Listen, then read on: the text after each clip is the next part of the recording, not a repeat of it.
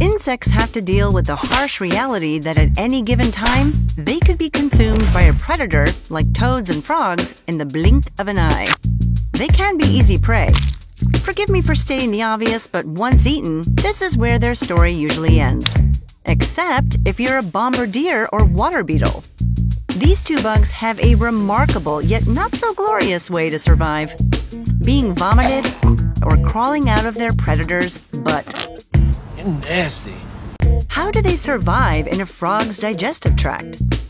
How long do water beetles take to escape from a frog's butt?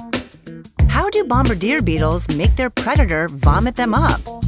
Let's find out why the survival of the fittest isn't exactly pretty.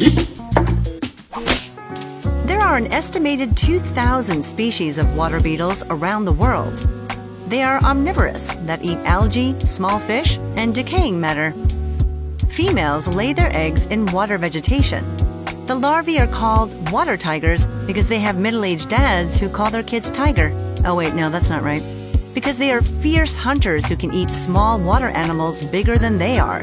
Oh yeah, that makes more sense.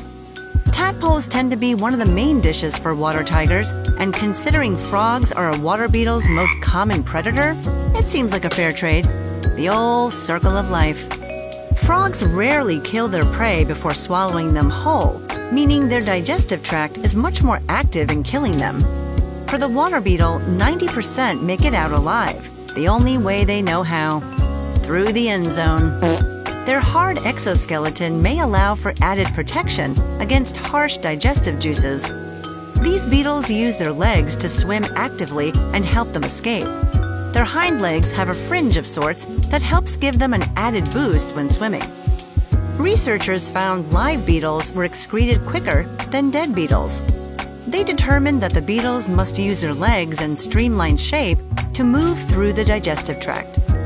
Water beetles are always excreted head first, which suggests they stimulate the hindgut and urge the frog to poop. The minimum time it takes the beetles to get out is 6 minutes. Most make it out within a 6-hour time frame. Bombardier beetles can also survive after being swallowed. However, they like to come out of a different end of the predator: its mouth. This isn't as simple as just crawling out like a water beetle. This beetle can shoot boiling chemicals that trigger the predator to vomit it up. A chamber in its abdomen creates the toxic brew only when needed. The chemicals react and form hydrogen peroxide, benzoquinones, and a lot of pressure.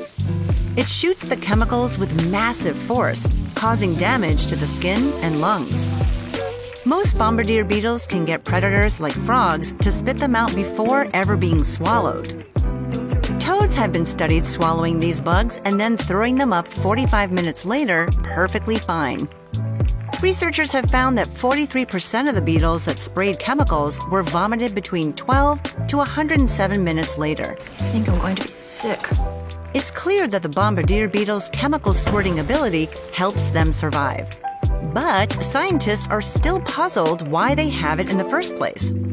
Bombardier beetles are hardier compared to other species exposed to a predator's strong stomach acids. Biologists think they evolved their chemical defense strictly for the ability to endure a toad's digestive system. Others have pointed out that for bombardier beetles, a flight escape isn't instantaneous, so it buys them time to get revved up. Haven't got your fix for beetles and butts yet? How about a combo?